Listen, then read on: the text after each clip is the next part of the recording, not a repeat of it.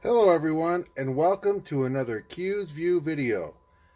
Now today is going to be the first video in the mini-bot series, which I am starting today. And we're of course going to start with the very iconic and the first mini-bot we ever saw in the cartoon series, and that is Bumblebee. Now here's the 1.0 version of the masterpiece Bumblebee by Takara Tomy. Pretty cool figure. He had his strengths, he had his weaknesses. There's been a 2.0 since. Many of you have purchased it. I have not. So, we're going to talk about Bumblebee just for a brief second. How do you feel about Bumblebee as a character? Of course, we've seen him initially with Wheeljack. And of course, the first time we see them, they are not in these earthly vehicle modes. They are in their Cybertronian modes for their alt modes. So, my first question is, how do you feel about Bumblebee being the first mini-bot that we see? And number two, and I've had this discussion with some others here locally, how would you like to see either Bumblebee or Wheeljack, since he's in the picture here, available in their Cybertronian modes and not just their Earth vehicle modes? And how would that work? Alright, back to Bumblebee here. So do you have this figure? If so, what do you think about it? Do you have the 2.0 version or both?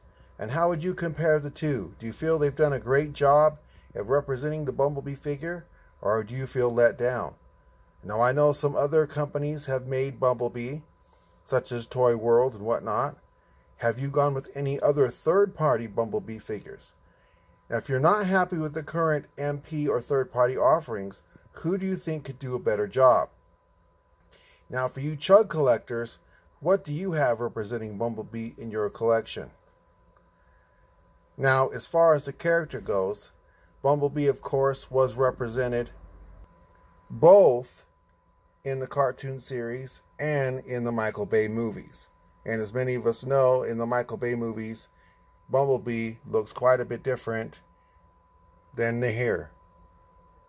He's no longer a Volkswagen Beetle, he's a Chevy Camaro. How do you feel about that? And how do you feel about the differentiations between and maybe some of the liberalities that Michael Bay took on putting these iconic characters into his movie? I know some of you like it, some of you don't. But what are your personal feelings about it? Now, we'll get more into the character of Bumblebee. So, for those of you who are collectors since the G1 days, did you own the G1 version of Bumblebee? The original one? Kind of like the penny racer style vehicle? And if so, do you still have them to this very day? I know some of you are G1 collectors. Some of you have some pretty amazing collections. Do you still have this guy in your G1 collection? Is he mint on card, or is he out on a shelf? How do you collect him? And do you still feel the same level of nostalgia from those figures that you felt when you first got it?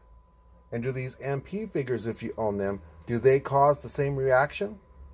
So there's our spotlight on Bumblebee. I'd like to thank you all so very much for taking the time to check this out. Stay tuned for the next mini-bot video of this series, and we'll catch you in the next videos. Take care, everyone. Stay safe, and we'll see you next time.